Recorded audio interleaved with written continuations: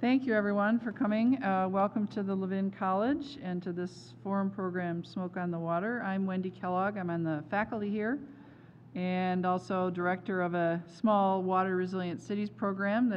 This is part of what we're trying to do in convening things about water. I want to thank Molly Schnoke, who's over there at the table, who's our forum coordinator, and she handles all the logistics and helps people like me figure out how to put these things together. So she's done a great job. For those of you who are younger than 40, and there's a few of you out there, you might not recognize the reference to that famous Deep Purple song of the same name, arguably one of the most recognized opening guitar riffs in all of rock and roll history. Google it if you don't know it. And like any good rock and roll tune, it tells a good story. Likewise, every river has a story that gets told again and again over time. And telling that story creates meaning for the people who live and work along its banks. And of course, the story changes over time, reflecting changes in the river's biophysical condition, in the social and economic experiences of river users, and the meaning that people ascribe to their interactions with that body of water. And each river is then a unique social ecological system that evolves over time through a complex relationship between natural forces and human action. It is, however, our perception of that relationship between ourselves and the river that guides what we value about the place and what we do in order to make the place better or not, including policies, laws, and management. So today we're going to hear about several rivers in the Great Lakes, each with a unique yet somehow similar story. These are stories of hope and settlement, of degradation and loss, and ultimately stories of restoration.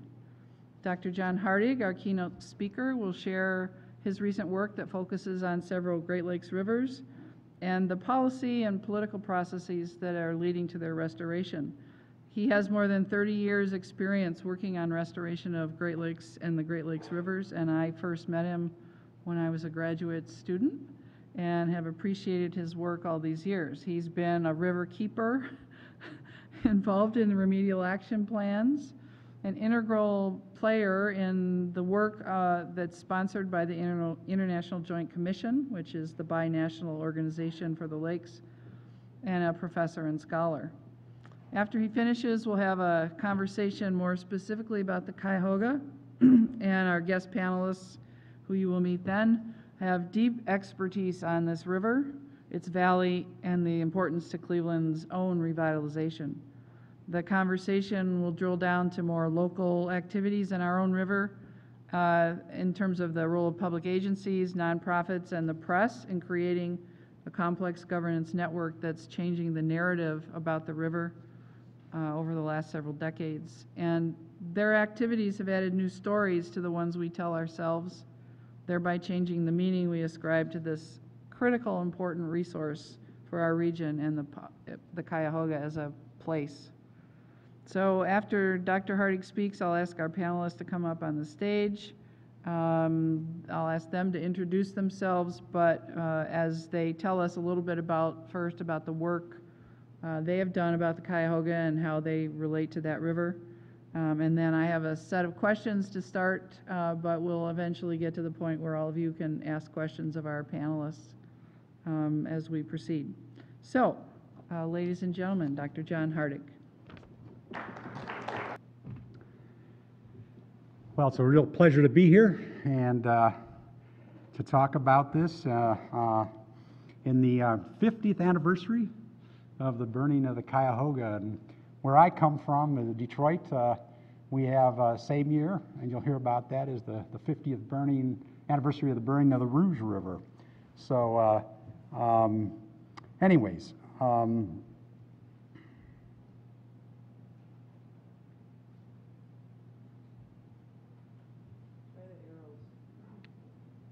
there we go. Yeah, we all know that the Great Lakes represent 1/5 standing fresh water on the Earth's surface. There's nothing like it, and around. And you know, these Great Lakes literally powered our economic growth in Canada and the United States. They were instrumental in the growth of our two nations. But, you know, human development, natural resource use and exploitation, and industrial expansion led to some unintended consequences, and they're probably they're manifest most in these three rivers that I'm going to be talking about today. The pollution is key.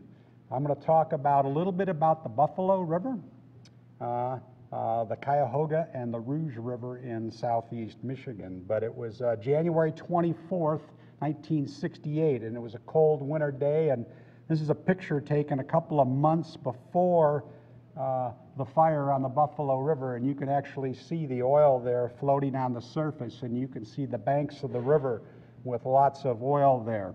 And a workman dropped his acetylene torch. It ignited the river.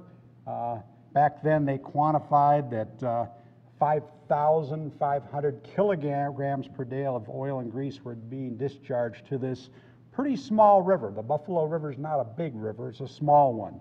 So the fire closed it for several days, but it was no big deal. It didn't get a lot of attention.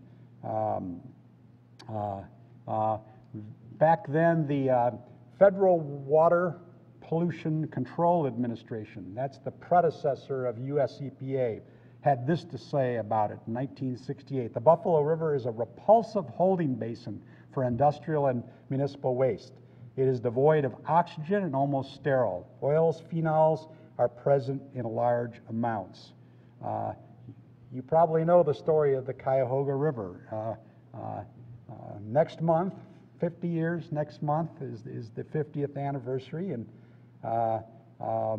wooden debris had impinged on a railroad trestle, and lots of oil on the surface, and sparks from a train passing over ignited the oil and the wood, and flames shot 5 stories into the air. It lasted only 30 minutes, but caused $50,000 of damage, and that's the fire at the tail end there. But there were 9 other times when the Cuyahoga caught on fire, starting in 1868. This picture on the right here is the most infamous one, and it always gets confused with the 69 fire, right? You'll see this in magazines. It's not really, but it's from 1952. This was a 5-alarm fire that caused $1.5 million of damage in 1952. Then that same year, 50 years ago this year, in October, same story, the Rouge River, sparks from a acetylene torch that was dropped ignited oil that was floating on the surface of the Rouge River. Again, 50 feet in the air, the flames. It took 10 pieces of fire department equipment, and this boat right here is the John Kendall, the fireboat from Detroit, trying to contain the fire. You don't put it out, it burns itself out, but trying to contain it on the lower Rouge River. You can see the Ford Motor Company stack there and the drawbridge that goes over the Rouge. The Detroit Free Press, the local paper there, said when you have a river that burns, for crying out loud, you have troubles. It happened on Cleveland's Cuyahoga, and now it has happened on our Rouge River. So what has happened on these 3 river systems since we saw smoke on the water? The Buffalo River, again, is not a really big river. The Buffalo, it was an early trading post. It was obviously the terminus of the Erie Canal. It opened the interior of the continent. I can't tell you how important that was to settling the continent.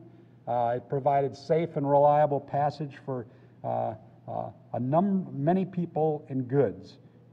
It also was called the Queen City of the Lakes. It had an early shipbuilding history. It became the grain storage capital, literally, of the world, and a leading miller of grains in the mid-1800s. At the peak of the maritime era in Buffalo in the 1800s, it was the fourth largest port in the world. Thinking of people and goods coming across from New York through the Erie Canal, coming to Buffalo, getting on steamers and going across. Again, it was the Queen City of the Lakes. It had lots of pollution, a small river. There was a gentleman named Stanley Spiesiak who was a jeweler by trade. He lived in Buffalo, New York, but he was a passionate conservationist. He cared deeply about the Buffalo River, and he couldn't understand there were no fish in the Buffalo River. It was devoid of oxygen. And so he is the gentleman, sort of the fourth from the left with the horn-rimmed glasses. So can you imagine, here's a jeweler from New York who didn't have a lot of education, but he got the President of the United States to come, Lyndon Johnson, and to Lyndon Johnson's right, you can see Lady Bird there, and then you see Rockefeller on the right there. There's some big names in that photo. But he brought them in, and his story, he says, I need to take you. The only way I can tell this story to you is if I take you and put you on a tugboat. We're going to go in the middle of the Buffalo River. And this is the bucket of slop story. And so he takes them out on this tug, goes in the middle of the river, he anchors it, and they take a galvanized pail and dip it into the Buffalo River. Up comes all this oil and grease in it. Then he takes a wooden spoon and he just puts the wooden spoon in the middle of the pail, and it comes up, and just the oil and the grease are dripping off the wooden spoon. And he goes, Mr. President, what do you think your policy is about this? Of course, the president didn't have an answer to that. I don't know what the policy is. You know, and he says, well, let me tell you what your policy is. You take all this, you put it in barges, you go out in the middle of Lake Erie, and you open up the bottom of the barge, and it all goes into the lake. And that's the same place we draw our drinking water. And oh my goodness. So Lyndon went back, and President Johnson went back, and he signed a presidential executive order banning the open water disposal of contaminated dredge materials. That's where it all started, was back at this story. And that was a jeweler. So, but he wasn't done there. He was in it for the long haul, and he had a 50-year career at being a champion for the Buffalo River and Lake Erie. And so here he is with Bobby Kennedy, you know. He would speak out loudly and get people to see. And so here they're on a boat on the Buffalo River, advocating for control of pollution. So what has happened since that time? In 1967, again, you have to remember the Buffalo River is a small river, a lot of waste going into it, no oxygen. It's pretty much devoid of oxygen. So they put together this Buffalo River Improvement Corporation, which is a consortium of industries to work together to do pollution prevention, but also to increase the flow of the river. So that obviously helped. Back in the 60s, it was at its best 1 milligram per liter oxygen, but most of the time less, you know, anaerobic. After that, in 72 and onwards, it was 5 milligrams per liter. So improvement of oxygen. They did lots of pollution prevention and control programs back in the 70s and 80s. Then the Remedial Action Plan program came along, that just like for the Cuyahoga, back in 1985. And in their case, the champion, the leader, the facilitator of that is the Buffalo Niagara Waterkeeper. And they've done a terrific job of bringing everyone together. And they were actually the first nonprofit organization to be a champion, a leader of a Great Lakes Legacy Act project in the Great Lakes. So again, it was biologically dead in the 60s. And then as a result of these pollution prevention and control programs, invertebrates started coming back, pollution sensitive ones.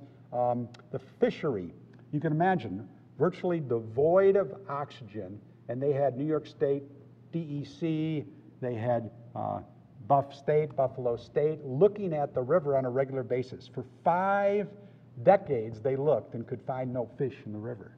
Can you imagine that?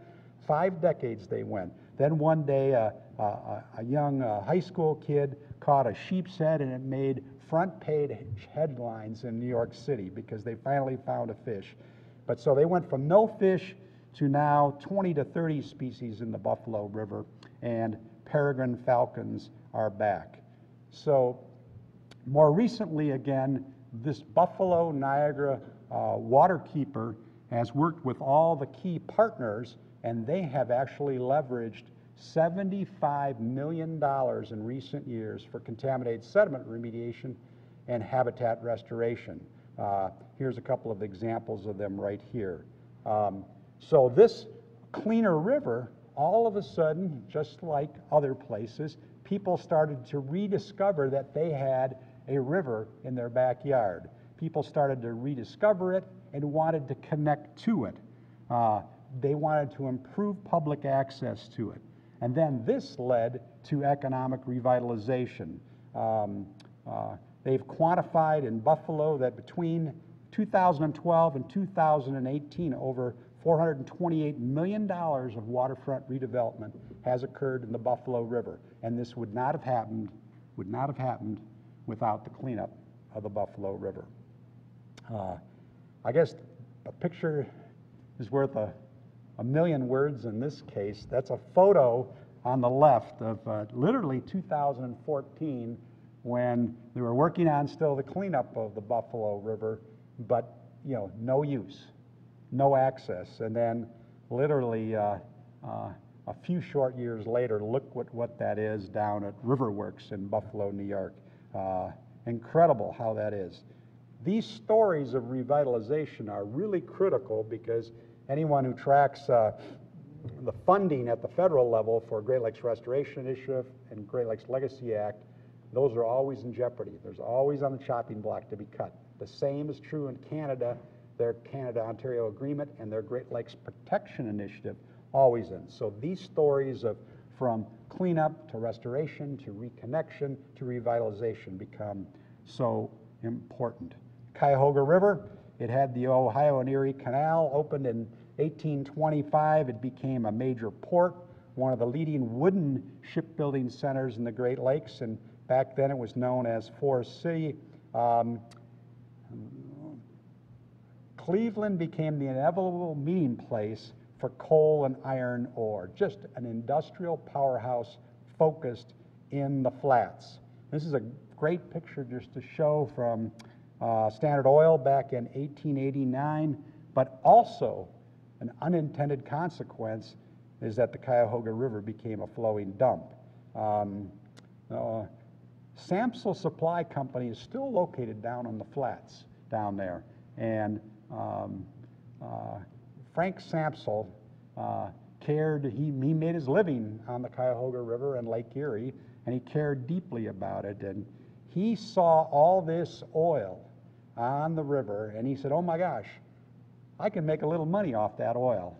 And so he would go to like the Coast Guard and get paid to take a hose and a pump. You'll see on the back of that tug there's a big holding tank, and he would suck off the oil off the top of the surface of the Cuyahoga, put it into a holding tank, and then sell it back, recycle it. And so he made money, and he had 5 employees for 10 years, but worked himself out of a business. Back then, in the 60s, there were 16,000 metric tons of oil and grease in 590-some thousand tons of sediment that were dredged from the river. That's how much was in there. He named his vessel the Putzfrau, which in German means cleaning lady, and he, wherever he went, he talked about how we need to care for the place we all call home.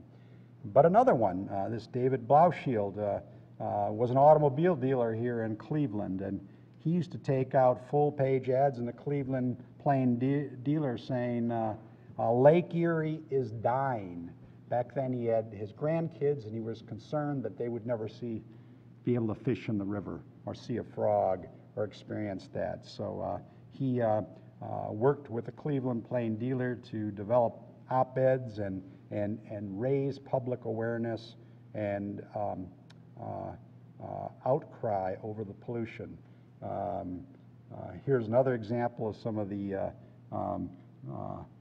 he took out billboards coming into and out of Cleveland that would say, let's stop killing Lake Erie. So a big campaign working with the media and others to raise awareness about that. So what has happened? Northeast Ohio Regional Sewer District has spent over $2 billion with a B on wastewater treatment facilities and collection system improvements since 1972. More than $850 million has been spent on reducing combined sewer overflows by nearly 50%. For those who don't know, combined sewer overflows, many old cities have they're combined. So if it rains and exceeds the carrying capacity, raw sewage doesn't go to the wastewater treatment plant, it bypasses at CSO overflow points. The district is now implementing a long-term combined sewer overflow program over a 25-year period for $3 billion. In recent years, more than $9 million has been spent on habitat restoration with Ohio EPA, Cuyahoga River Restoration, the Advisory Committee, and other partners. And also, U.S. Army Corps of Engineers annually dredges the lower river and for navigational purposes, but that removes contaminated sediment as well. In 1969, when the Cuyahoga River caught on fire last, there were few, if any, fish in the lower river. Today, there are 70 or more species, and many pollution-sensitive ones as well. There are also pollution-sensitive invertebrates, macrobenthic, macro big, benthic living on the bottom. You can see it with an eye, invertebrates in many reaches, and we have seen the return of peregrine falcons, osprey, and bald eagles in the watershed in the valley. The flats now have resident blue and green heron, cormorants, and seasonal visits from migratory birds and waterfowl that weren't there before. Without the cleanup of the Cuyahoga River, the revitalization of the flats would not have been possible. Flats Forward has been championing that, and they have quantified that $750 million in economic development since 2012, an additional $270 million in new projects in the works. So that's $1 billion of economic revitalization in the flats, and what a great story. Rouge River, similarly, another burning river. It is located in southeast Michigan. It flows into the Detroit River. So the Detroit River, all the upper Great Lakes flow through the Detroit River down to Lake Erie, and this watershed goes into the Detroit River. It's about 1,200 square kilometers. There's 1.3 million people. There are 48 communities. That's a very big number, and portions of 3 counties. Because it was the cutting edge of sprawl, there is 23% impervious surface. That's runoff. So ecologists talk about a 10% target for impervious surface. This is 23%, so remember that.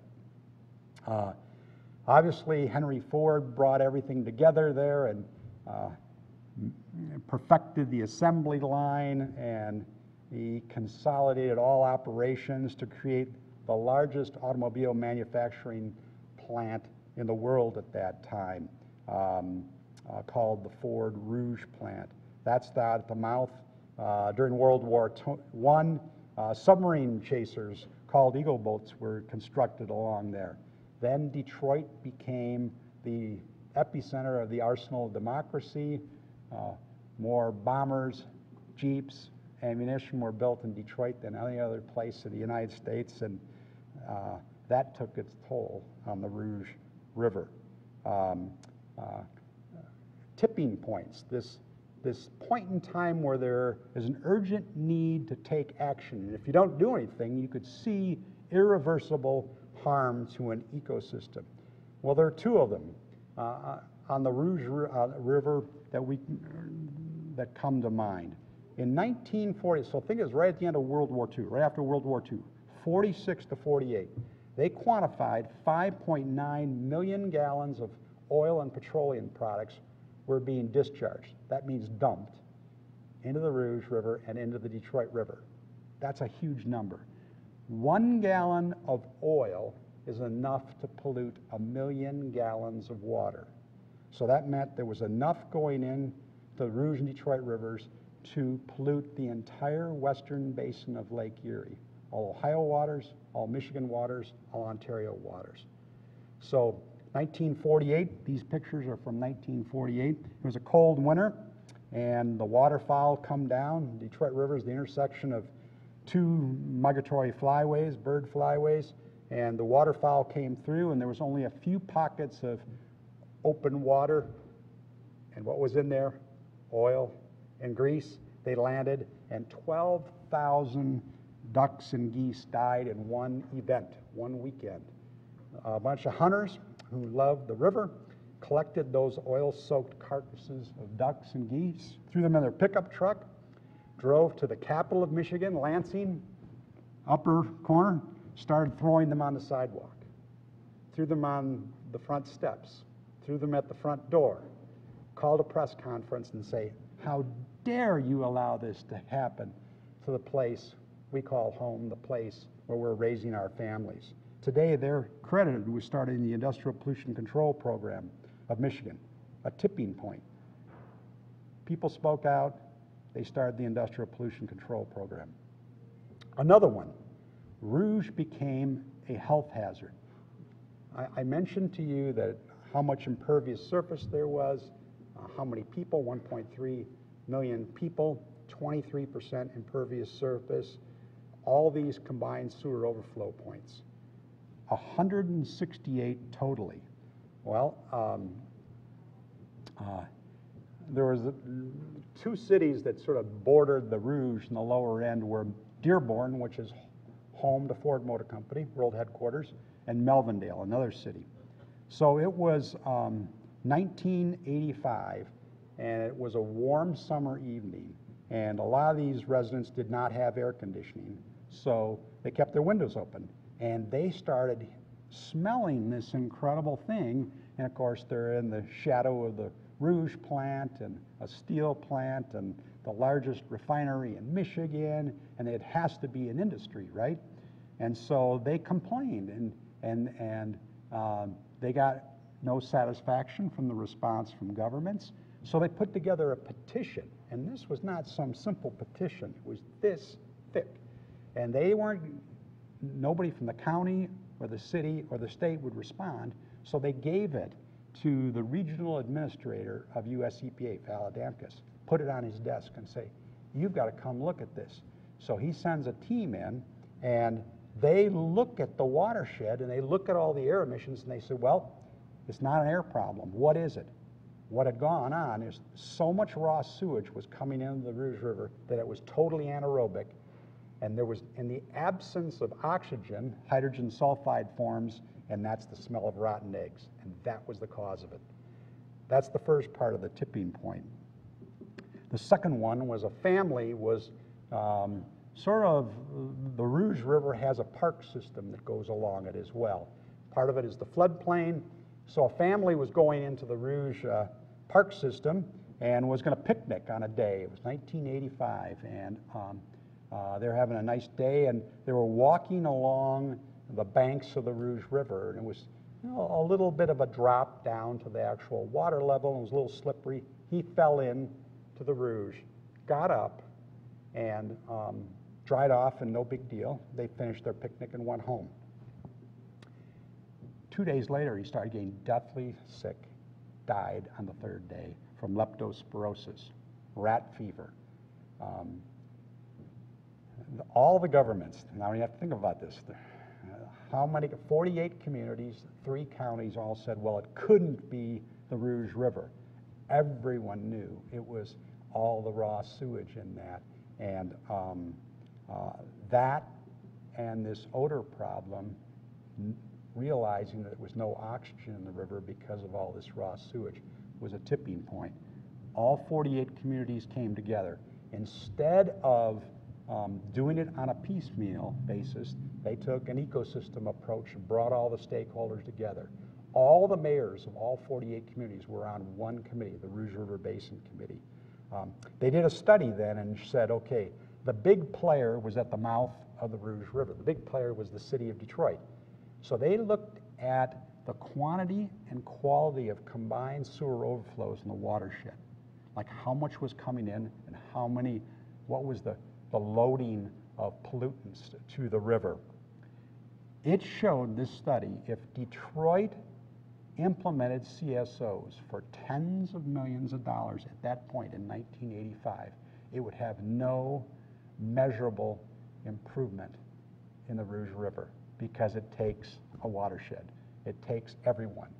That, the rest is history. They came together, they worked on it. One of the drain commissioners from one of the counties named Jim Murray was a champion for it. Over time, this Rouge River institutional structure framework evolved through the Rouge River Basin Committee, which was all the mayors. They had a Friends of the Rouge, who is doing a terrific job. Rouge River Advisory Council, to the Rouge River National Wet Weather Demonstration Project. They got money, federal money, to demonstrate combined sewer overflow programs. But the most important thing is they all joined together and went lockstep. They were the first watershed in the United States to have an NPDES permit. That's National Pollutant Discharge Elimination System permit. That's under the Clean Water Act. So a federal permit for all 48 communities in the watershed to deal with stormwater. The first ones to do it based on that. So they have a mechanism to coordinate sub-watershed planning, to monitoring, education, all of this under that.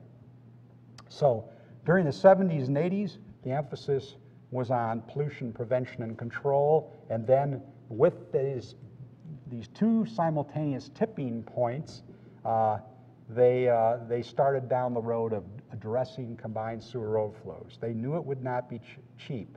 So today, in total, over 380 projects have been completed by 75 different organizations, communities, counties, and different agencies at a cost of $1 billion. They've invested already $1 billion since 1985. This cleanup has resulted in improved, obviously, water, sediment, and biological quality. The elimination of these rotten egg smell, these obnoxious odors, it's been eliminated. They remediated contaminated sediments and did habitat restoration in this Newburgh Lake, which was a big impoundment. And that's the first section of the Rouge to remove a health advisory for fish. They've had improved dissolved oxygen and the elimination of frequent fish kills in the river. And there's been some limited improvement in the macrobenthic invertebrate community and the fishery, but they still have a long ways to go. And some peregrine falcons are at the mouth. Here's one figure to show you just dissolved oxygen. Remember, during the 80s and early 90s, the Rouge River frequently went to zero in oxygen. So then in the absence of oxygen, hydrogen sulfide gets formed. That's the smell of rotten eggs. Many fish and invertebrates can't live it. So this is one station at Military Road. So in the 80s and early 90s, it was frequently zero. Now you see a gradual improvement to where most of the time it's above the 5 milligram per liter standard for protection of a warm water fishery. This Friends of the Rouge, there's a great program to do a winter stonefly search to look for these very pollution sensitive species, and They are finding them in more locations. It's a great example of citizen science, and it looks like they are expanding their range, which is good sign for the Rouge. Again, the Friends of the Rouge now have been around for over 30 years, and they just build the capacity of governments to do many things, and they have 8 staff, and they do a terrific job in the watershed work. And obviously, today people are rediscovering it as a recreational resource, and also understanding that it provides ecosystem services to all of us. So these 3 stories, they're heartwarming. You can see improvement, but obviously we are not done. We have a lot to do to meet the long-term goals of restoring the physical, chemical, and biological integrity of these waters, consistent with the Clean Water Act and the Canada-U.S. Great Lakes Water Quality Agreement. Some challenges. We need to do everything possible to prevent pollution. Just think of the latest one of PFAS. How many of you have heard PFAS? And I mean, my goodness, it comes out, and again, a failure of policy to really prevent and to control contaminants at their source. We still need to remediate contaminated sediments and brownfields in the watershed. We need to adequately control non-point source pollution and build green infrastructure right now. A huge movement on green infrastructure. We need to rehabilitate and enhance habitats and biodiversity, and the long-term goal of sustainable development. Simply put, if we don't change to more preventative and sustainable design, planning, and management in these watersheds and communities, we will continue to react to tipping points and practice crisis management. Our challenge is to get on with sustainable development and to avoid the next tipping point. I get answered, what are the major accomplishments of that public outcry in Buffalo, Cleveland, and Detroit of the 1960s? My answer to that question would be the National Environmental Policy Act of 1970, the Clean Water Act, and the Canada-U.S. Great Lakes Water Quality Agreement, both of 1972, the Endangered Species Act of 1973. That's an amazing set of accomplishments for people speaking out and caring for waters in their backyard. So I get the next question is, what are the major accomplishments of the environmental movement today? And my take on that would be the expansion and proliferation of non-governmental organizations. It's PACS, Cuyahoga River Restoration, Flats Forward, the Buffalo Niagara Riverkeeper, Friends of the Rouge, on, an Alliance of Rouge Communities. It's an amazing thing to build capacity to be on top of things. Some thoughts on critical elements for success. Local ownership of decision-making process and a well-recognized community champion. If you have somebody like Jim Murray in the Rouge community, who was a drain commissioner, who was known by all the communities, who can be your champion and open doors, that is really good. Cooperative learning, use of an ecosystem approach on a watershed scale, shared vision that you can carry in the hearts and minds of people, and objectives, and complementary and reinforcing actions. Cooperative planning that shares responsibility for delivery of programs, partnerships that are built on trust and respect, stepwise approach to restoration of beneficial uses and achievement of long-term goals, and a dynamic tension between the proponents of this stepwise and incremental approach and the provocateurs who want to get it all done in one big step. You know, there has to be a dynamic tension there. Coupling, we've learned from this, whether it's the habitat issue, whether it's contaminated sediment issue, whether it's the brownfield issue, all of those, the CSO issue, coupling of research and monitoring with management leads to better solutions. We need to strengthen that science policy linkage.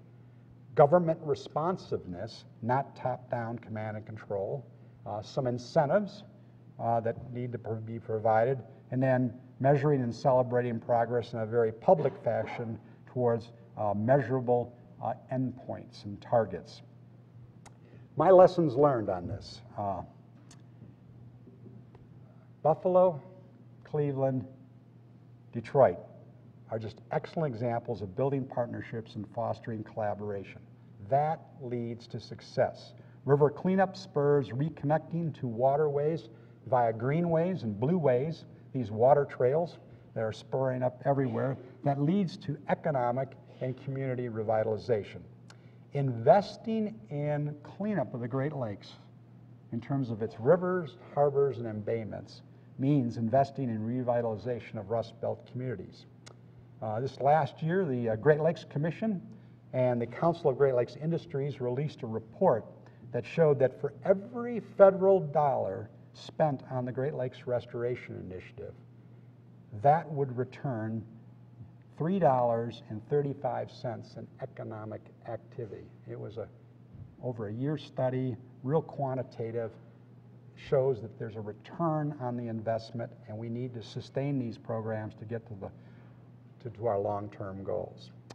Cleanup of polluted rivers and harbors can also change the perception from being recognized as polluted rivers and harbors in the Rust Belt to being regarded as healthy ecosystems that improve quality of life, celebrate history and culture, strengthen the economy, foster a sense of place, and help achieve long-term competitive advantage. Each of these rivers literally were viewed as working rivers in the industrial habitat. Each had rivers that caught on fire. Now we're trying to change the perception of them. The American Heritage River Initiative designation for the Cuyahoga is an attempt to change the perception. In Detroit, establishing International Wildlife Refuge is an attempt to change the perception of these rivers and health. Thank you very much. So if you've been to a forum program before, you probably never knew that there was art back there that was the river and the lake. So I thought we'd raise that up so you could see. Show it off. Show it off a bit, yeah. Okay,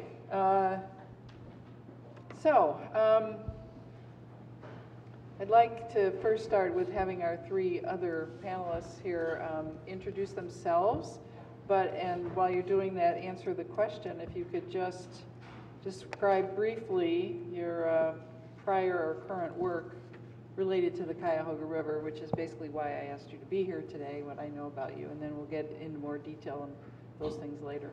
So Jen Greiser. Okay, my name is Jen Greiser. I am the Senior Natural Resource Manager at Cleveland Metro Parks. But the reason I'm here today is that I also chair the Cuyahoga River Area of Concern Advisory Committee, which is a group of 24 members that represent local government, as well as private consulting firms, industry. We have nonprofits and members of the public too. I'm Steve Litt. I'm the art and architecture critic of the Plain Dealer here in Cleveland, and I moved here in 1991, but I didn't really feel that I understood why Cleveland exists and why it's here until the fall of 1999, when I visited the then brand new Ohio and Erie Canal Reservation with Patty Stevens, who some of you in the audience might recognize, see a few heads nodding. Patty was with a landscape architecture firm called Schmidt, Copeland, Parker, Stevens, and she took me in her red Honda SUV down into this beautiful new park in the valley, and I just had this revelation of, oh, you mean the river that starts up there by the lake flows through here, and then that goes into the national park. And I suddenly had this revelation of connection between the landscape, the lake, and the history of our area. So I proceeded to write a number of stories about that. I did a series in 2000 called Forgotten Valley, which didn't talk so much about water quality, but talked about what could happen on the land around the river. There it is. And that's when I met Jim Kastelic here, and Paul Alcinas is shown in the canoe. We canoed the river, and I flew over it in a helicopter and just had a lot of fun doing tons of reporting. Since then, I've continued to write about the towpath trail and other improvements along the riverbanks. And I will talk more about that later on. And I will throw it to Jim. Okay. Hi, I'm Jim Kastelic.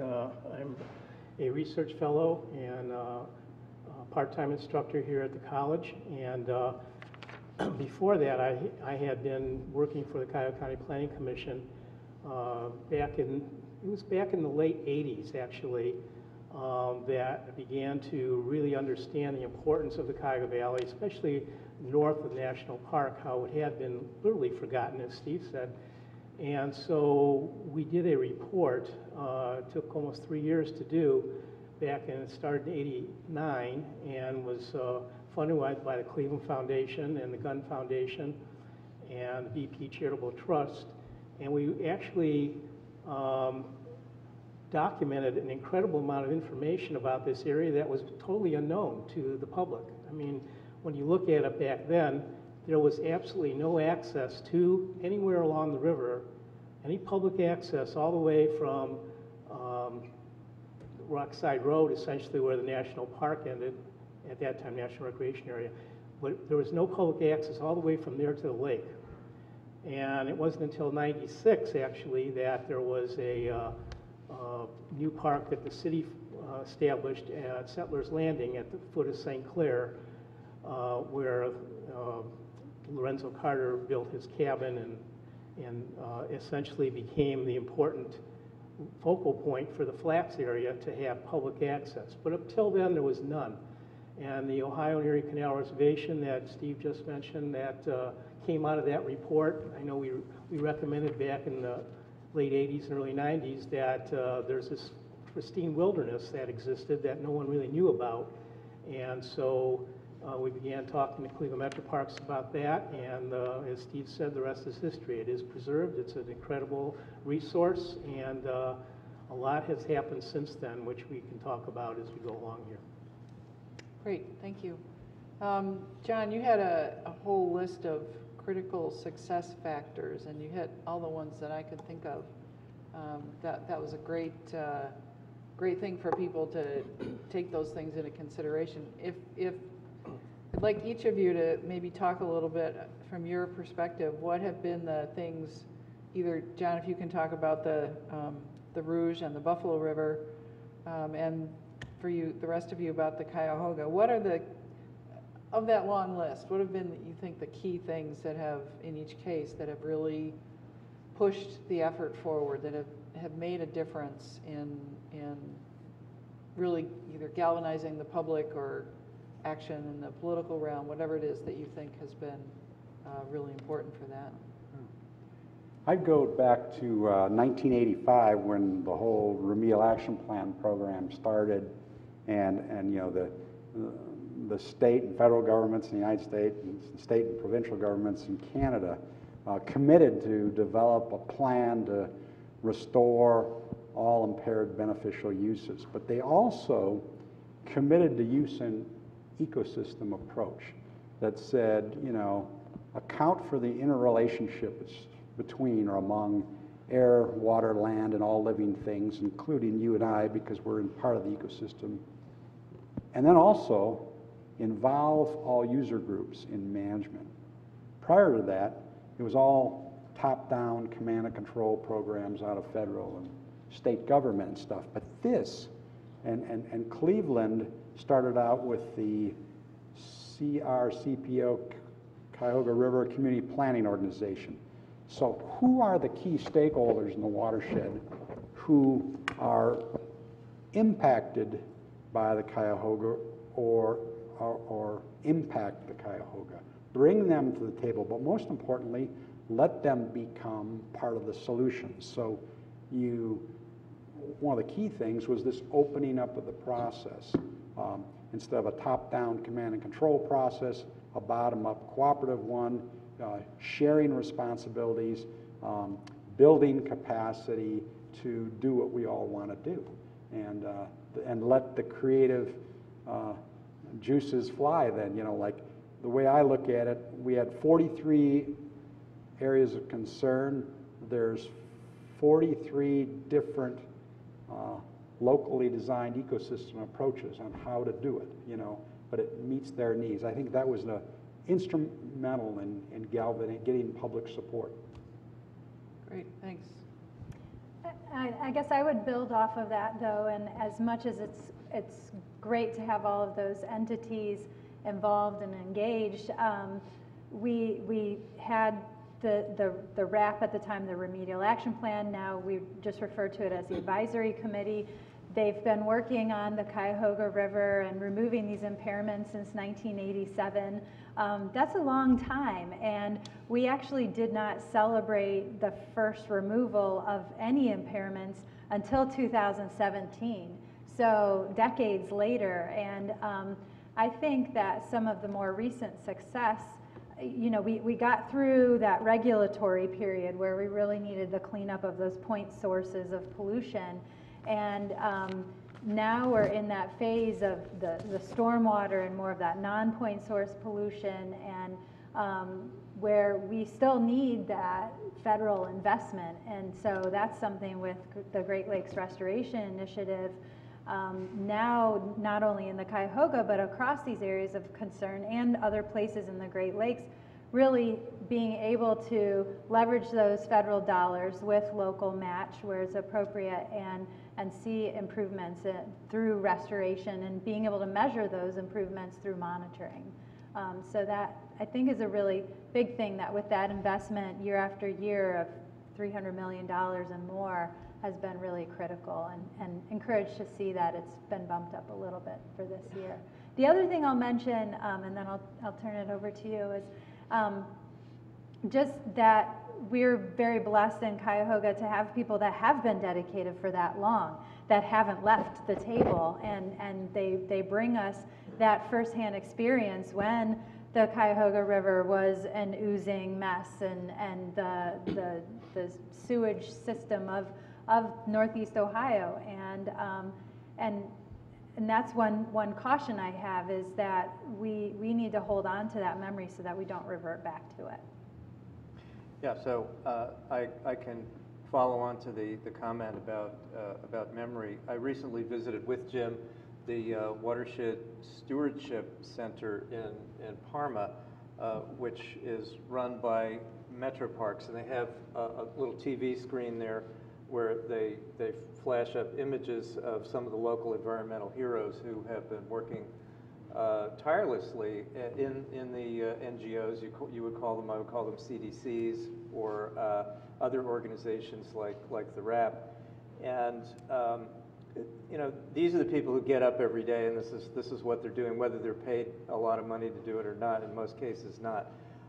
I would also say that since we're talking about bottom up versus top down, you got to have that pressure from the bottom, from the neighborhoods, from the communities, and having a trail system and having access to water and being able to see these resources and to use them is incredibly important in building public support. But the few leaders at the top of our local government organizations, agencies, elected officials, and so on, are incredibly important and powerful people who can stop these things or delay progress for years. Or on the other hand, they can make exciting things happen.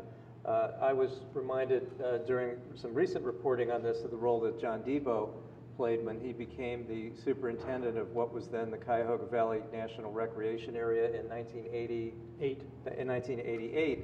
And he saw the towpath trail going through the park, and he says, this needs to be connected to Cleveland and Akron.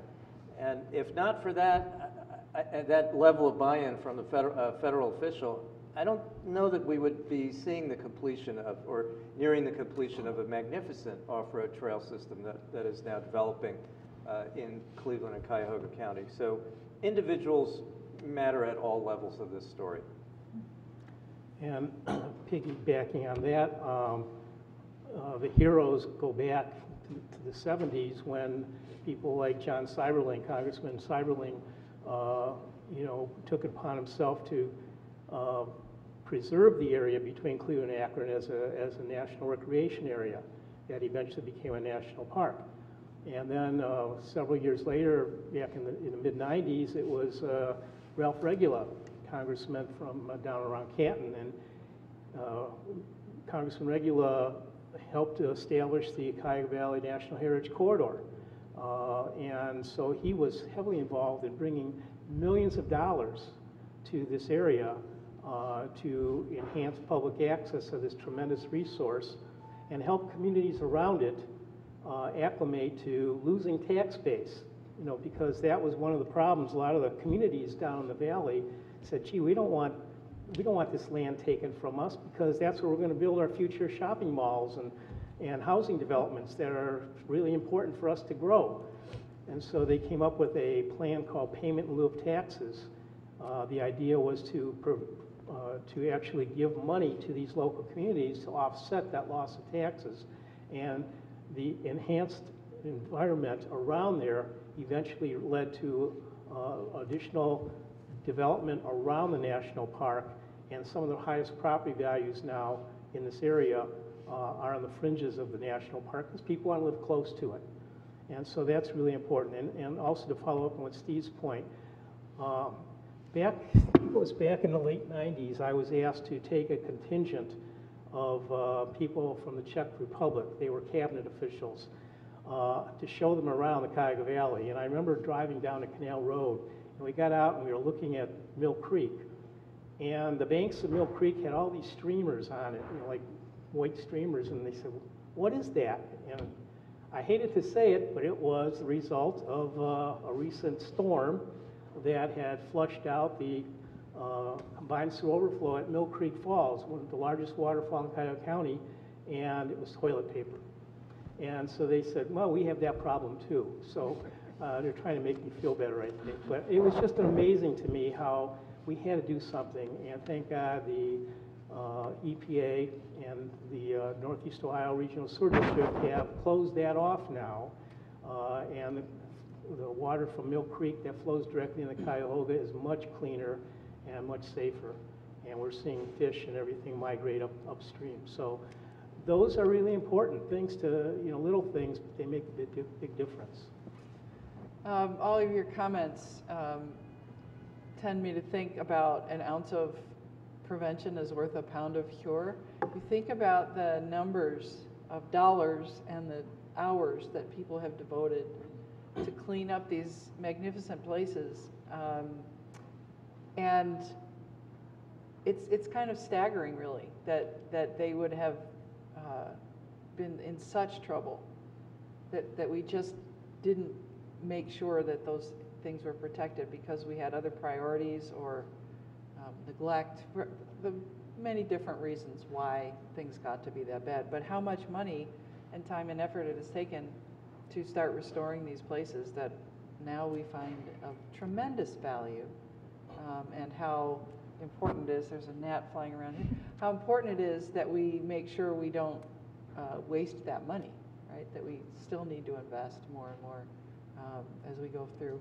I'm really intrigued by the shift that you started talking about, John, with the RAP program, and I think it's something that we today don't think is unusual, but the shift from thinking of the role of the federal government as command and control and telling local governments and states how to do things. It's not just setting standards, but it literally was use these technologies, use these methods. And when I studied the RAPs when I did my dissertation, and that was one of the things that really stood out, was this is a completely different model.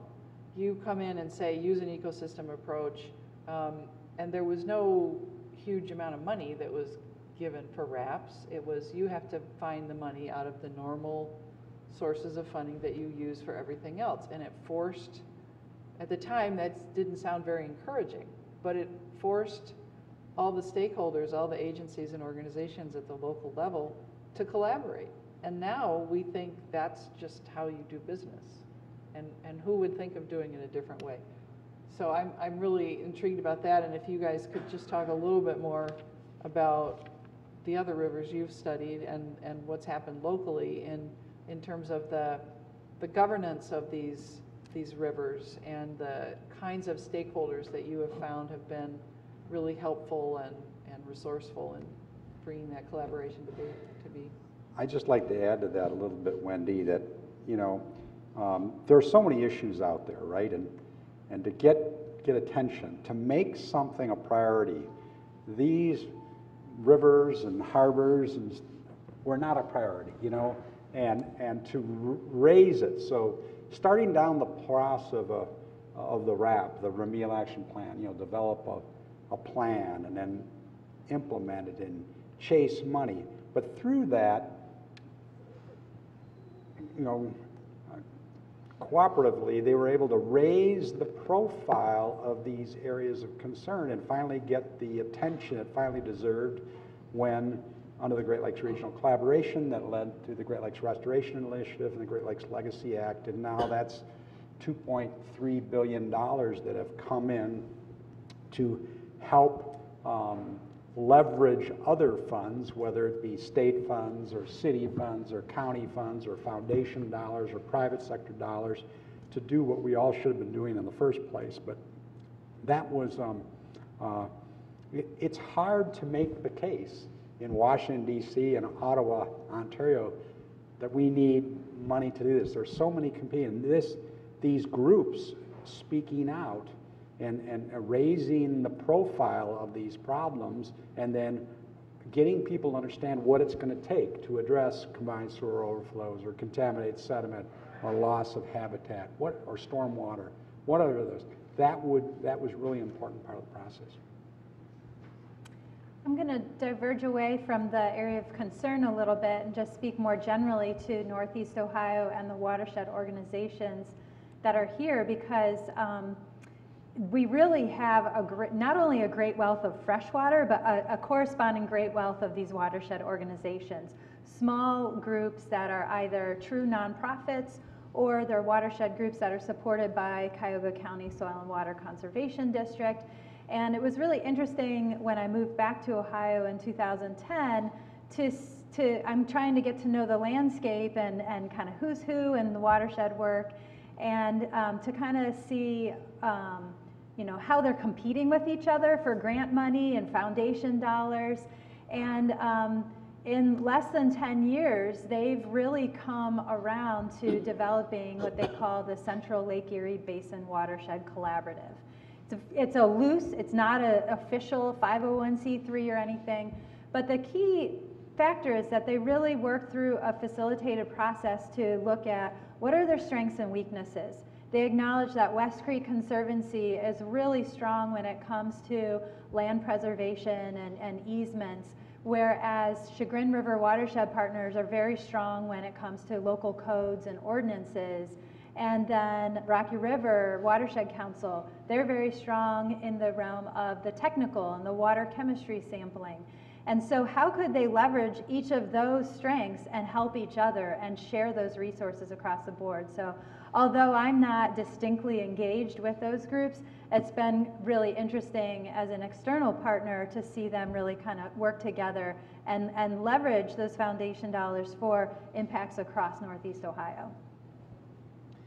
I think if we look at the flow of money and some of the data that John showed up on the screen, so many of the big bucks in Northeast Ohio have come through the Northeast Ohio Regional Sewer District, and I say through because it's coming out of our pockets. First, we're paying to clean up our watersheds, and we're doing that because a Cuyahoga County judge mandated the creation of the sewer district back in the 70s, and believe me, the upstream communities did not want to be forced into this partnership with the city of Cleveland for many reasons, some of them not very savory. But that was really the beginning of a recognition that you're going to have to govern a watershed across political boundaries, and people are going to have to work together, and they're going to have to shell out together. In terms of the smaller organizations and the expertise that they've been building, they really survive on much, much smaller amounts of money, and they're doing heroic work based on that. And as an art and architecture critic, I'm not an environmental reporter. Other folks have done that, and other folks have covered the water quality issues. I'm interested in how we view things from the land side and the relationship between land uses and water, and whether we can get to it, to see it, how we develop next to it. And these organizations are the small organizations with incredible expertise, have been leading that conversation and chasing much smaller pots of money. And they're doing amazing things, including building parks and trail networks that are making all of these valleys, and that's really what we're talking about, are valleys, visible. These are the places we turned our backs to when the region was developing its industry. These were the places where we dumped things and places we wanted to forget. Places where we culverted the creeks and streams, covered up the natural flow of the water so we couldn't see it anymore. So we have really altered the landscape in so many ways, and it's the smaller organizations that are fighting that battle to recover that resource. So in 2000, I was at the County Planning Commission, and our director, Paul Cenas, and myself, we were trying to, the county commissioners at that time had asked if there was anything that we really wanted to do as we entered the new millennium, and we said, you know, we really would like to take a look at the valley, Cuyahoga Valley.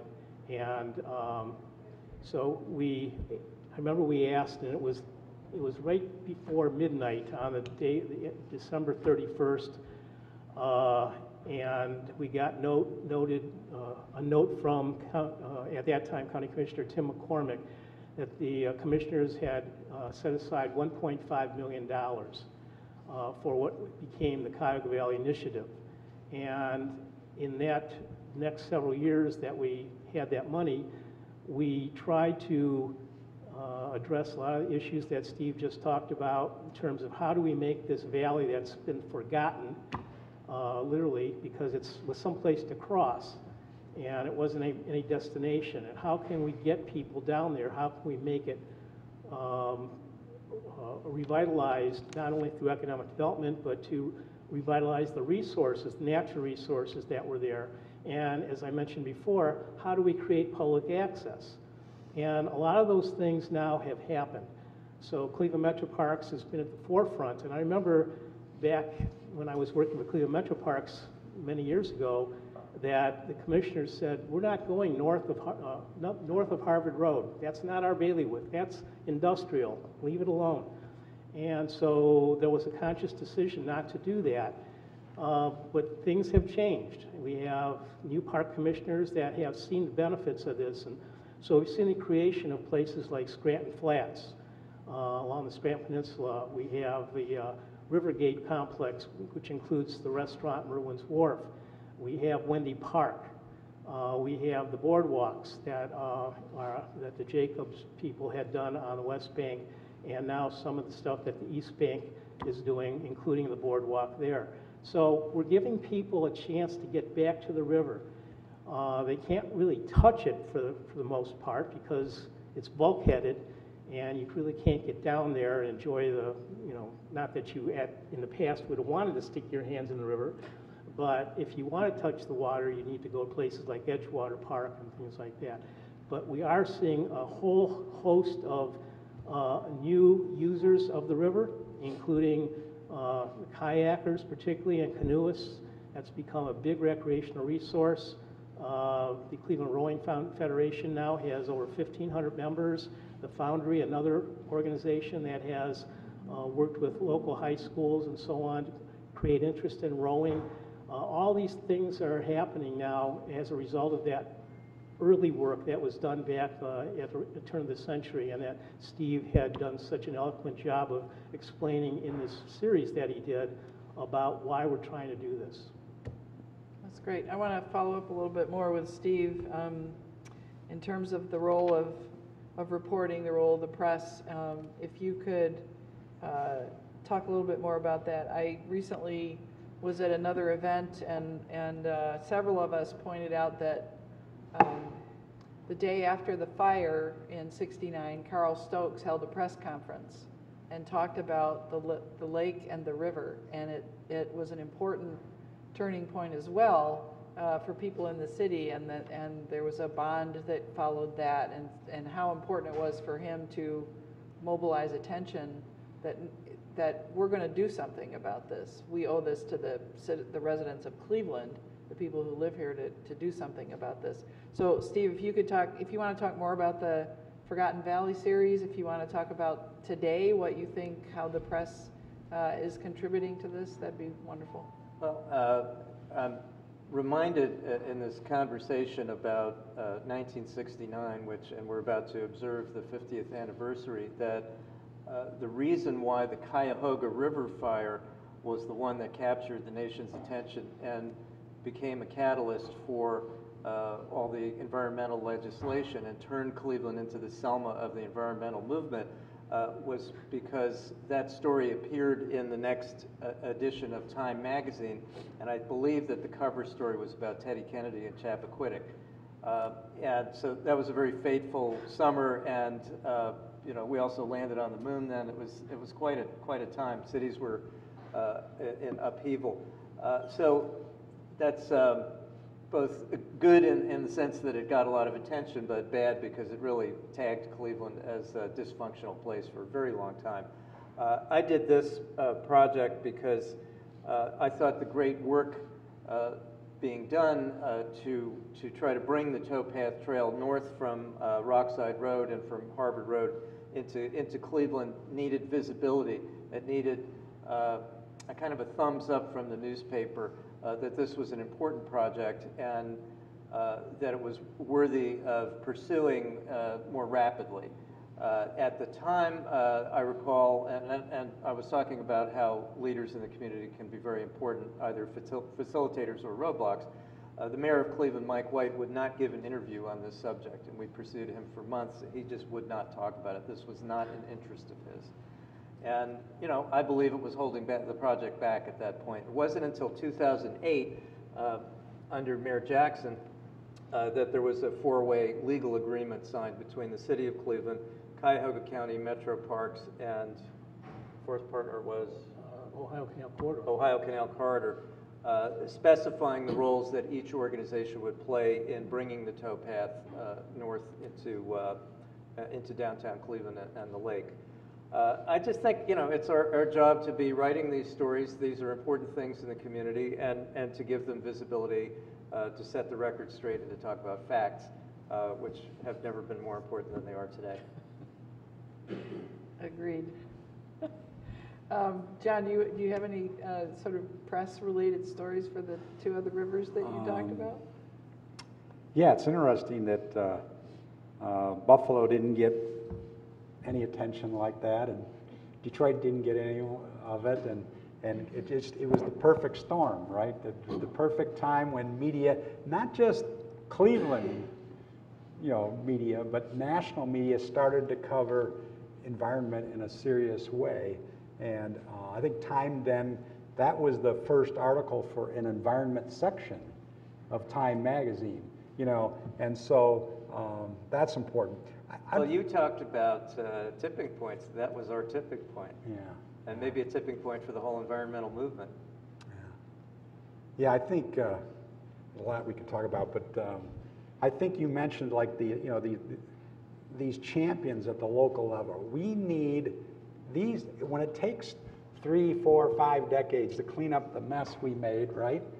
How do you sustain momentum? How do you keep people engaged? What is there is no magical formula, but we need these champions, these 501c3s, these soil and water conservation districts, all of these people, and we need them to have continuous and vigorous oversight over what government's doing and what they're not doing, right? We need that, and then we need that voice. We need the voice to talk about future generations too.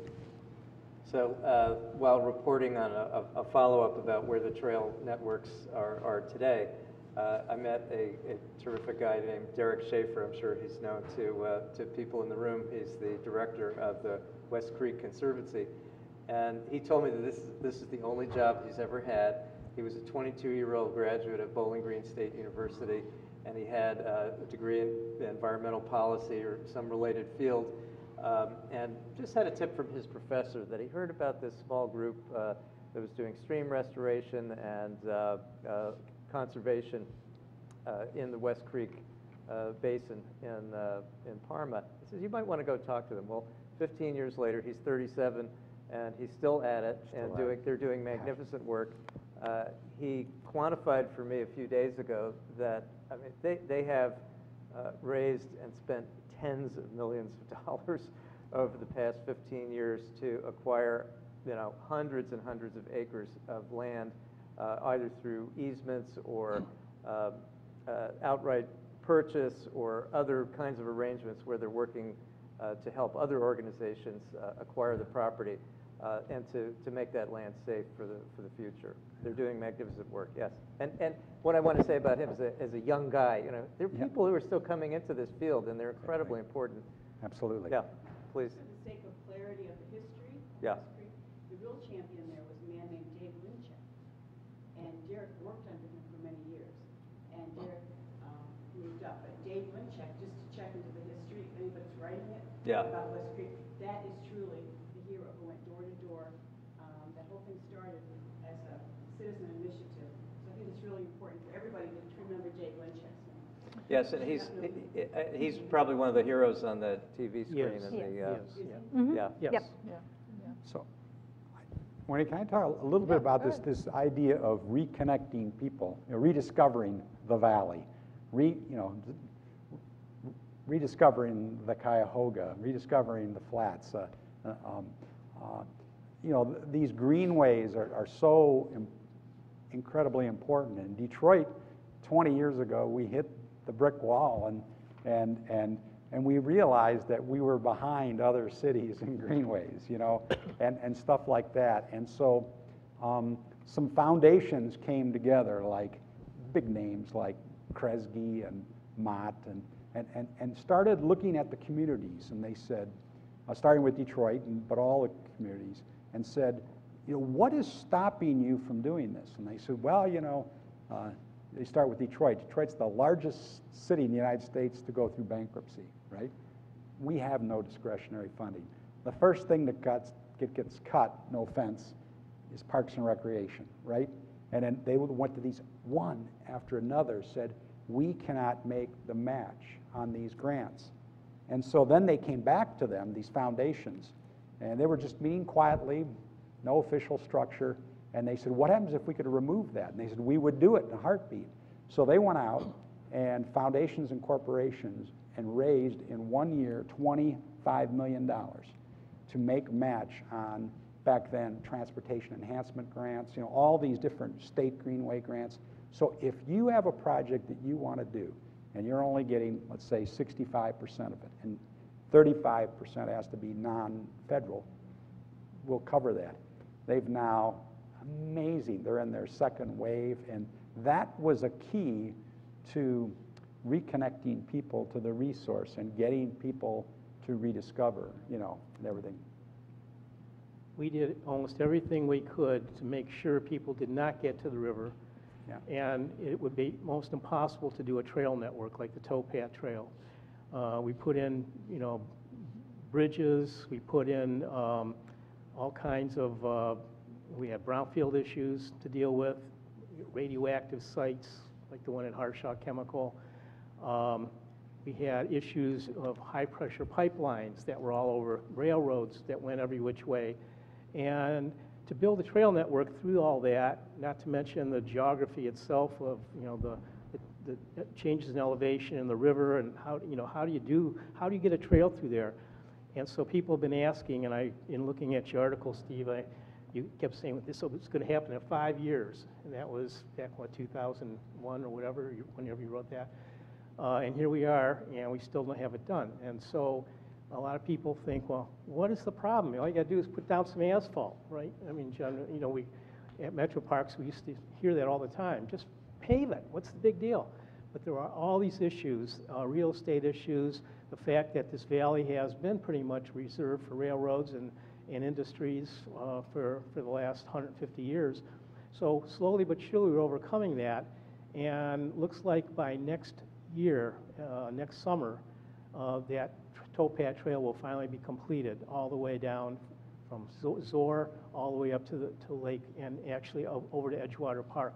So it takes money, it takes a lot of money to do this stuff, it takes a lot of patience for people like Derek Schaefer, who, you know, meets with the individual landowners and makes, you know, deals and finds matching funds to do these things. It just takes a lot of time, and people, I think, don't understand how complex it is to do this, but it is going to be, I think, a terrific summer next year when this trail is finally completed and all the connections are made, and as the trail network continues to be built out along the river valleys that lead into the towpath, it's going to be an awesome network. And I know a lot of my students here and Dr. Kellogg's students here don't even own cars. They go everywhere by bike and bus or walk. So it is amazing to see how they are spreading the word that this is what people want.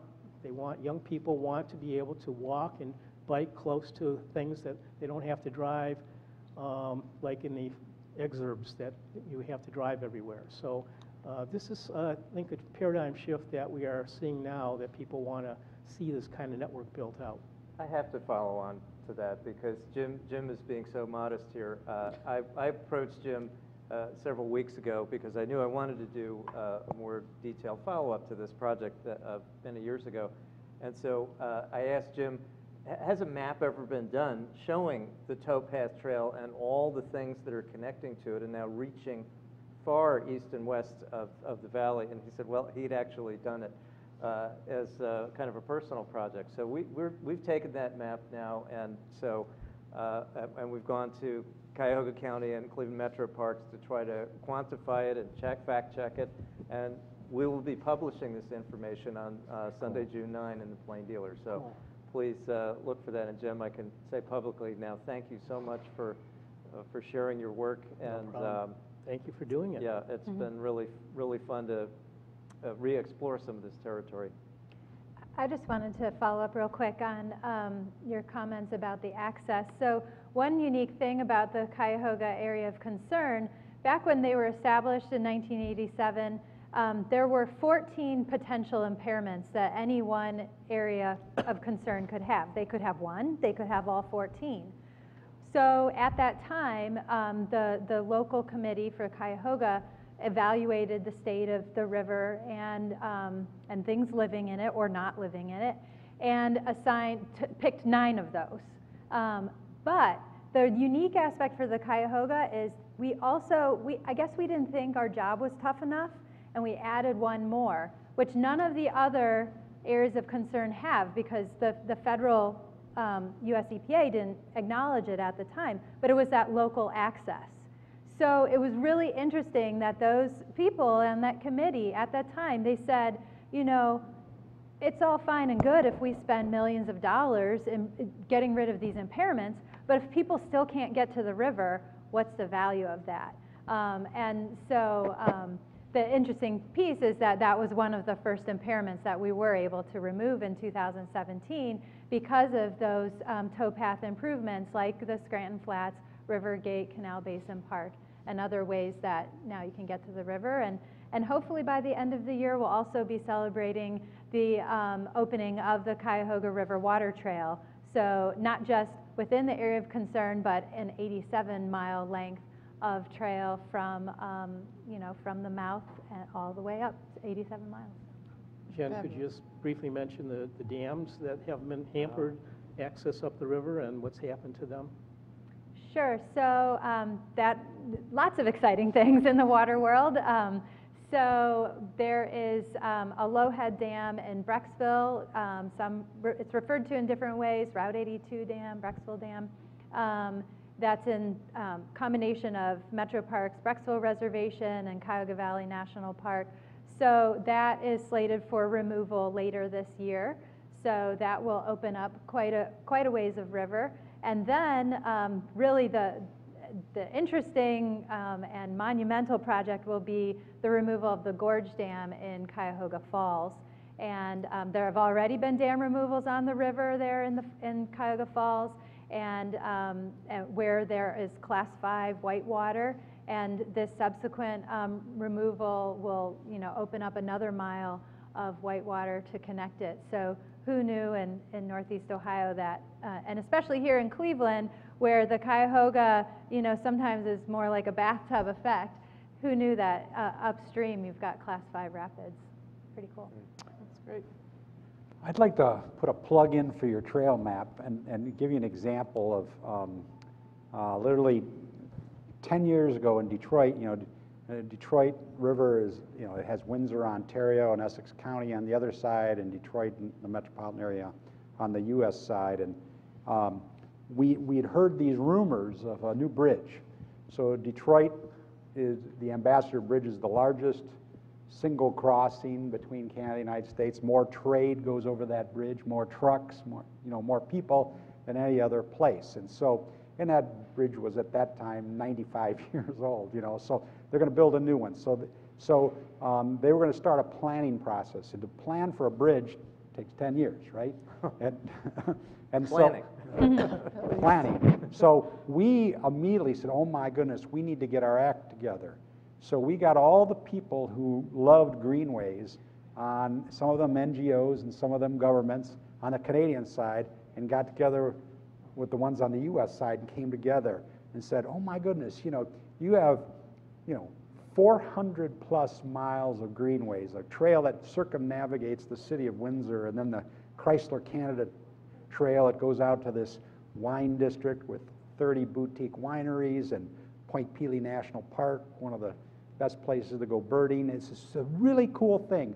And we've got some cool things on the U.S. side, the Detroit River Walk and the Joel Lewis Greenway is coming, but we're not connected in any way, shape, or form. And so they said, let's do a vision map. So a map, and we need the media to, you know, you are an important part of the delivery. You know, we're going to get together and we're going to help bring all the partners. We're going to make sure it's accurate. We're going to do it and everything and put it out.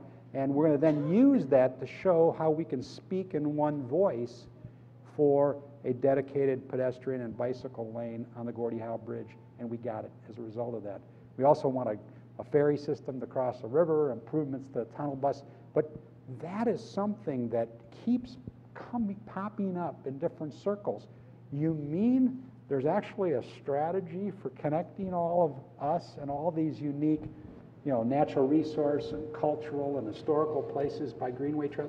It's just really important. I can't thank you for doing that. Mm-hmm. That's great. So I just have one comment, and then I want to open it up to the people in the audience. All of these things you've told us about, I think, highlight the shift in how we as people that live near these rivers have changed how we think about them. And the last part you were talking about, we abuse the rivers for a certain mode of production and didn't understand the value that we were destroying as we did that production. And certainly the shift in industrial production to other parts of the United States and other countries is an important part of the story of why we could think that there could be something different. And that is, I don't think, a result of anything but cheaper labor and technology automating people out of jobs. Nonetheless, it opened up an opportunity for us to see, okay, these rivers, they're not serving that function anymore. What could they be? What could we do with them? We've abused them for so long. But I think today, you know, the figures you had, John, of the amazing amount of economic development that's been generated in these cities, that's a really large number that people have been willing to invest as they see that the rivers have been so improved and are now a place where people would want to be, rather than just something that we've forgotten and we don't understand them. And the economic revitalization of so many American cities, not just in the Great Lakes, so many cities, I think is tied to restoration of their waterways.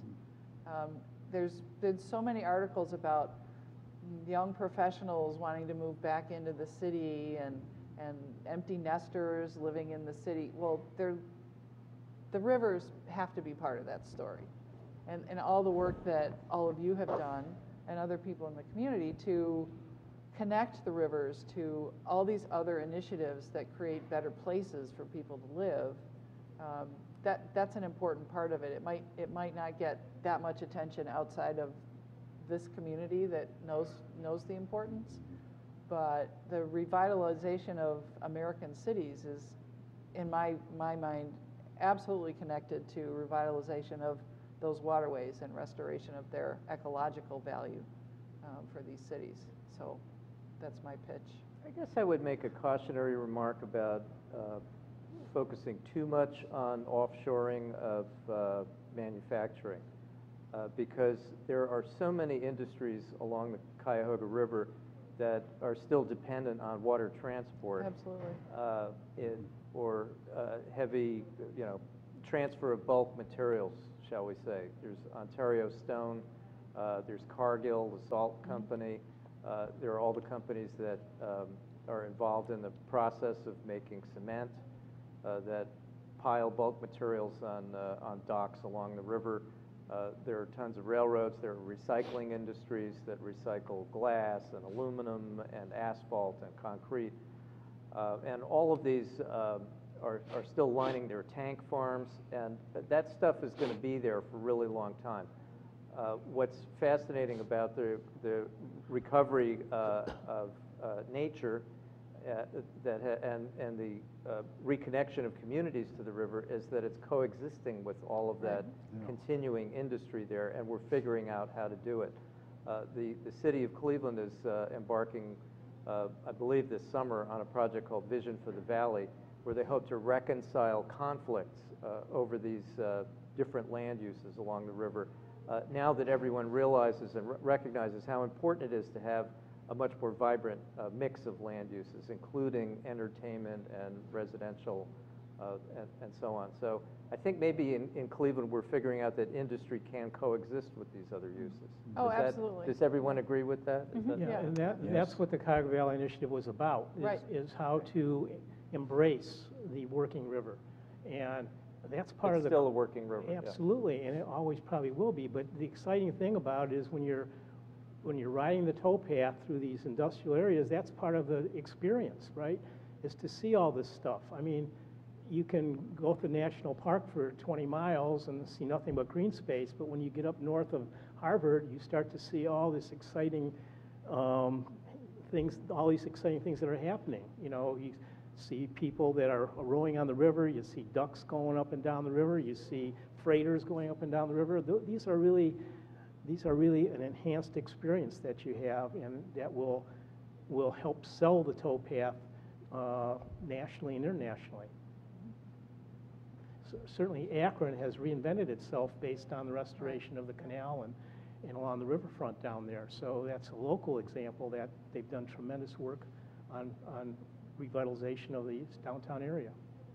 And it's a testimony to the power of the law that will move people along in terms of better production processes, so that we can still have those industries, but it's not ruining the water as it did in the 30s and 40s and 50s and 60s. I mean, And the air. And the air. Yeah, if you look at pictures of Cleveland then, oh my goodness. I mean, I grew up outside of Buffalo. It was the same thing. All right, does anyone want to ask any of our guests questions about what they've talked about today? Joe, you'll have to shout. I don't think we have a mic back there. I'll stand up, and usually people can hear me. So my name is Joe McDonald. I'm the manager of environmental planning for Cleveland's MPO, Metropolitan Planning Organization, known as NOACA. And I wanted the panel to dig a little deeper on this topic of economic development and its relationship to water restoration and river system restoration, because one of the issues we face in this region, which has been going on for decades now, is a continued disconnect between jobs and housing. We have not grown in population as a region. We've in fact declined about 12% in the last 50 years, and we've seen a continuous spread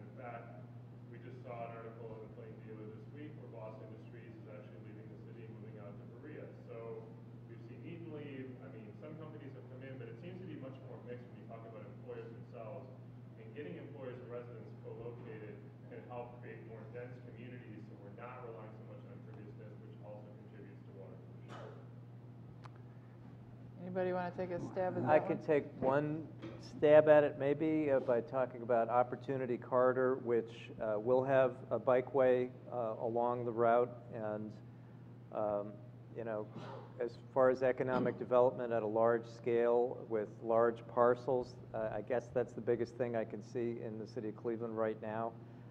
And as we discovered in our mapping exercises over the past few weeks, that trail will connect with other trails that connect to the towpath, bringing the whole east side into the picture.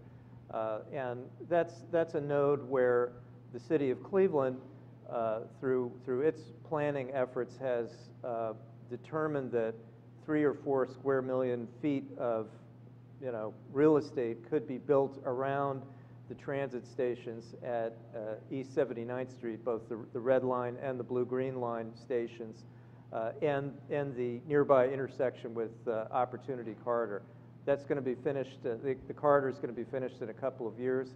I think it's absolutely critical that the city be doing the zoning and land use planning and the acquisition to make sure that good things happen there, and that the right-of-way along the frontage of Opportunity Corridor, which is going to be so highly visible, isn't taken up with less than optimal uses. And I mention that in this context because it will be part of that larger trail network that we're mapping. And so I think the towpath and the rediscovery of the Cuyahoga River and the valley and all of that can connect with communities that are upstream. In this case, I think it's more near Kingsbury Run, the Kingsbury Run system. So I hope that is an interesting question, answer to at least part of your question. I'll take a shot at that too. You asked, are we doing enough? No, right? And I'll use Detroit as the example. Detroit is an amazing place that changes right now every 6 months, and it's attracted Quicken Loans and Rock Financial and AI to the train station, and just things are happening. But how do you make it a livable community and a sustainable community? And how do you not gentrify? How do you transportation planning, land use planning, all of this environmental planning all needs to go together, and we're not there yet. So the discussion right now is some of these big companies that come in, what are they doing to help lift Detroit up? Again, it was the largest city to go through bankruptcy in the United States. How are we, housing issues, if you get a federal or state grant to rehab a housing structure, you have to give a certain number of units at affordable housing. One of the challenges commuting out of the city to jobs, where some of the jobs are, and we don't have the different modes of transportation that we do need. So in Detroit perspective, we need to do a lot on that. We also have the issue of equity. We've put a lot of our low and moderate income people living in areas that are close to the lake, close to the river, but people can't get there. Okay, and I know one of the things when we were working on the Cleveland Foundation Centennial Trail, Lake Link Trail, a few years ago, there's like 1,500 to 2,000 people, 1,500 to 2,000 people living within a quarter mile of the lake that could not get to the lake. And people pretty much on one side they have the freeway, and the other side they have railroad tracks, and the other side they have the old river channel. And yep, they're so close to Wendy Park, they're so close to Edgewater Park. The Lake Link Trail and the subsequent trail that's going to link Wendy Park with Edgewater Park will allow these people now to have direct access to green space, something they sorely need in those areas. So we certainly have been very cognizant of how we have isolated people through poor land use planning back 40, 50, 60 years ago, and we're trying to change that paradigm and making green space much more inequitable, accessible to everybody. Yes, sir. Just one reaction to what Priscilla just said, there was an organization called Green Ribbon Coalition, an active citizens-based nonprofit organization. And one of its principal activities is to try to make sure that there is access for the citizens when development occurs to the lakefront, to the riverfront. And check the website, the Green Ribbon Coalition, and to find out what the organization actually is. Really devoted to just ensure that whatever development occurs, and Green Ribbon means Yeah. that not all development has to do with condominiums and hotels and so on. So there has to be development for the benefit of the people. Right. Yep. Thank you. Anybody else? Yeah. I think the gentleman brought this up. I'm from the organization, and I think that perhaps you should clarify the mission of that organization, which is to develop the lake. So it does, since there is nothing really that's in progress now, but it does need some equity. Do you advocate for something to be built along the lake that is not really, it's going to develop and probably in many ways privatize that space and prevent citizens from going down there? So I just think that when somebody goes and reads about your organization, that's the impression you get, is that it's to develop the lake in every sense of the word. One thing I wanted to mention back to Joe's question, I can't really speak to economic development in general, but I will say that Cleveland Water Alliance is a very interesting organization that is trying to do quite a bit to really utilize Northeast Ohio as a water sector, whether it's attracting companies that are using water responsibly, or looking at water tech and their initiative with Erie Hack and getting a lot of millennials and variety of generations and diverse groups of people, not just talking about issues, but really looking at the real life solutions through tech development and analysis. So that's one that I feel like is really interesting when it comes to the discussion about the economy and water. Time for one more comment? Sure. So I wanted to comment also, following on the economic development question, and also your mention of the Green Ribbon Coalition. There's a fundamental distinction that we haven't really touched on today, which is the difference between the lakefront and the river.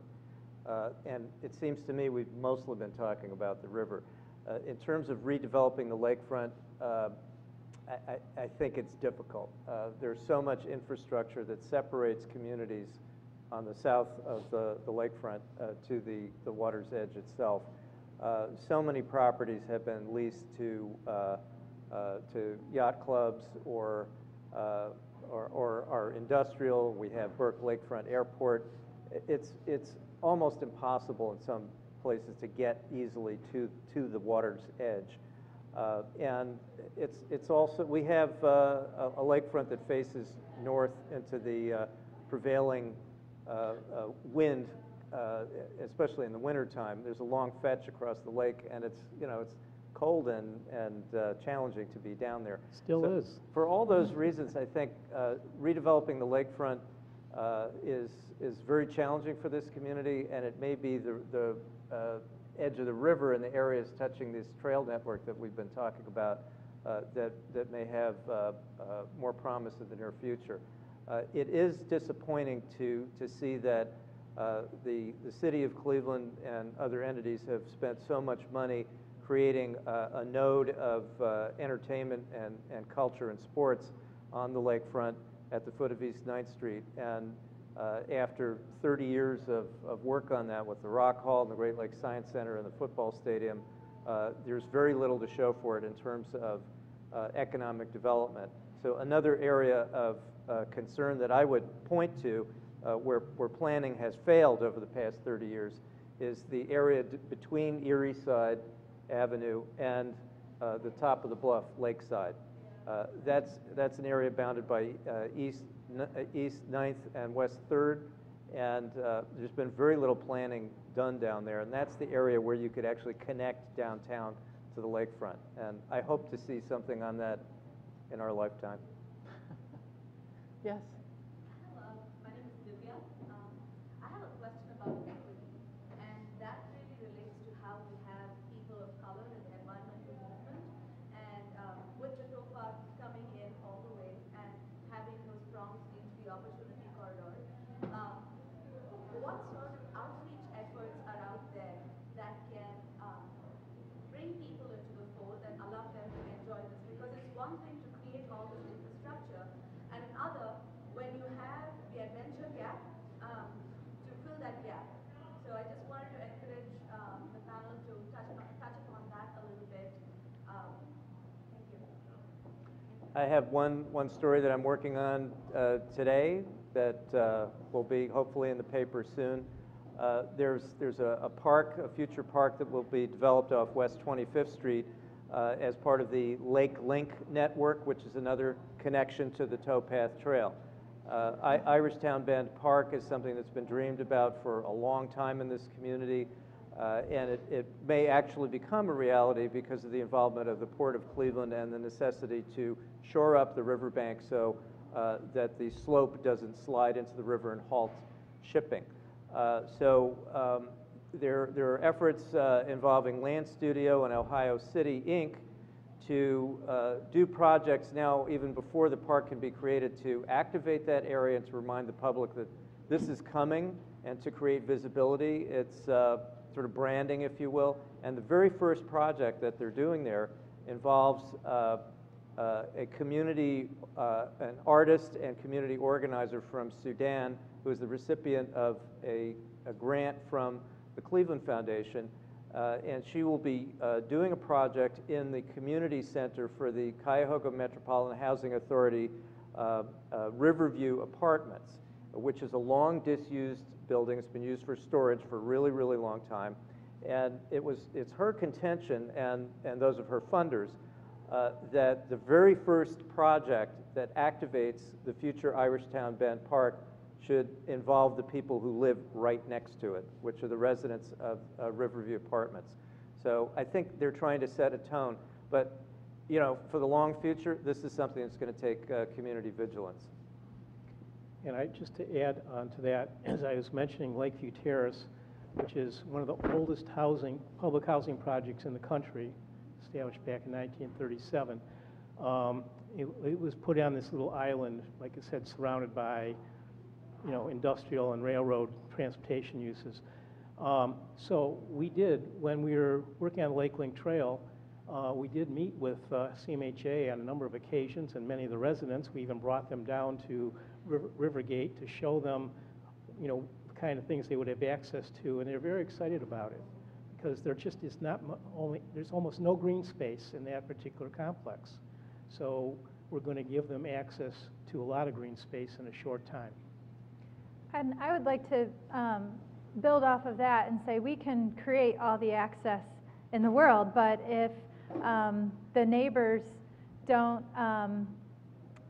aren't aware of the value of getting outside and enjoying it and appreciating it, then some of that work is to naught. So from a Metro Park side of things, we do have a youth outdoors program that goes into after-school groups, boys and girls groups, a whole array of different organizations to get underserved youth out into these uncomfortable settings, whether it's camping or fishing or kayaking, trying to do those monthly outings. And the goal is to really build that interest and that stewardship then to take on to the next phase of life. So that's one example kind of in that high school age group. On the even younger side, that's where our eco tracks and our nature tracks mobile units, so that we can kind of take the green space, you know, in a mobile unit to a variety of places throughout the city. And we've done an analysis recently to look at some of those social factors of what communities are facing and who are we really serving, to really think critically about how can we better serve the community that isn't getting out into the park. Great question. Yeah. One last thing for me is that there's a former confined disposal facility located on the Lake Erie, right here in Cleveland, 2 miles from downtown. It used to be called Dike 14. Through the efforts of a dozen different nonprofit organizations and government agencies, including Cleveland Metro Parks, and currently the administrator of that area is the Cleveland Cuyahoga County Port Authority. They turned that into a nature preserve, and that particular 20 or 88-acre piece of land is now a full-fledged nature preserve. And I know we worked so hard to get as many school groups as possible down there from the Cleveland School District that had never experienced a nature preserve before, and here it is almost in their backyard. And so we would have all kinds of environmental education specialists come down there and meet with the students, show them all the various types of flora and fauna that patronize that site. It's just amazing to see how excited the students would be to be so close to nature, because they don't usually see it in their neighborhoods. It was amazing revelation to me. I have to say, it was such a stimulating question, and I've been mulling it over while our friends here have been talking. As part of the next story that I'm working on that we hope to publish soon based on Jim's map of these trails, I've asked Cuyahoga County Planning Commission to quantify how many households are within a half-mile distance of not only the towpath trail, but all the trails that branch from it. And if you think about this from the perspective of environmental justice, these were the parts of the metropolitan region where people who didn't have choice to leave. You know, a lot of these areas were redlined. These were communities of color, and now they're going to be connected to, you know, some of the finest recreational amenities that this region will have to offer, and that will take them in, you know, through admittedly circuitous routes to the national park, one of the most visited national parks in the country. I think that's got to be viewed as in a positive light for those communities. If you look at the history of the inner part of Cleveland, you're right, the opportunities for people there were not very great. And I think I always am reminded of when Patty Stevens was practicing here and first went to the Metro Parks, because she explicitly started a program to have the Metro Parks look at, well, we're serving people out in the Emerald Necklace and everything's wonderful out there, but what are we doing for people that live in the city of Cleveland that don't have access to those wonderful parks? And I think Patty's work to do that was an important step forward in thinking about equity issues. Cleveland has many parks, but there are many people who are not within that range of walkability that park planners like to find. They will be now. They will be now. Yep. Hopefully they will be now. Yes. There's a woman here who's been asking, raising her hand. We have just a minute, because we might have a lot of people coming in for classes in a few minutes. So. Going forward, and the question of water quality, we have being what we have to face. How, and seeing as the city of Toledo, you know, passed an ordinance to give Bryce Lake person, people are that concerned that they're willing to do that. So where do you guys see the next step evolving to? How do we make policy so that the river and the lakes are central pieces? They are these stakeholders. The river literally is, and then we design around it. So just your free-flowing thoughts. I still think most people think we're separate from the environment. Environment is out there, and an ecosystem, the difference between house and home. House is something external and detached. Home is something you see you're in even when you're not there. We need to do that, and people don't understand the value of this, like ecosystem services. That is something, a big education.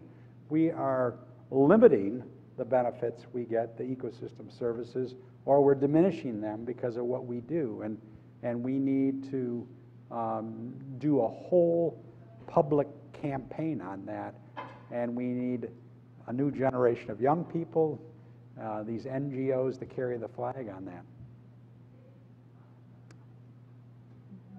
Well, I guess I'll jump in. One of the questions I was going to have these folks talk about was the role of science in all of this. And we are moving to a point where we will be able to monitor what's going on in these water bodies at such an incredibly more nuanced and small level, both through sensors and satellite imagery, and moving that data into a common cloud, so that we'll be able to know what is actually happening. In terms of Toledo's issue, you know, the farming industry is not covered quite the same way by the Clean Water Act as public agencies that do drinking water and sewer. And we see that the states are really struggling, states in the Great Lakes are really struggling to try to figure out a way to change practices in agriculture to prevent the runoff that we see in the Western Basin. And I have to say, I think the lesson learned from the stories we've been talking about is that incentives are wonderful, except if they don't work, you need to have a regulatory function. And the funny thing is that we've learned from water pollution control, drinking water control, all the work that Cleveland Water Alliance is doing, sometimes the regulation actually stimulates a tremendous amount of technology development and economic development. And I hope that that will be the case, that we are going to have to impose some sort of changes in practices on the farming community. And it's going to be very difficult because it's not like the end of a pipe. I think it's even more challenging than non-point source pollution that we've been working on because of how the fields in that part of the state are constructed, because it's very difficult to collect that water. Nonetheless, if that's the main source of pollutants, the states will have to address it. And I think it will eventually take some stronger regulations, working with farmers, working with the people who work with farmers, and doing everything possible and in various scales. But I personally don't see how it will change to evolve the way that we've been talking about in terms of our rivers and urban pollution. So I hope that will happen. Yeah, I think we do need the carrot and the stick, you know, Yeah. and the carrot is go out and do it on your own time frame and everything, but if you don't demonstrate by some increment of time that you're doing it, we're going to come in and force you to do it. It'll probably be more expensive, and you won't like it. But that combination of carrot and stick, and then where these benefit assessments come in, you know, whether it be ecosystem services or economic revitalization, they help people get enlightened self-interest. Oh my goodness, we should be doing this. There are reasons we should be doing this, you know.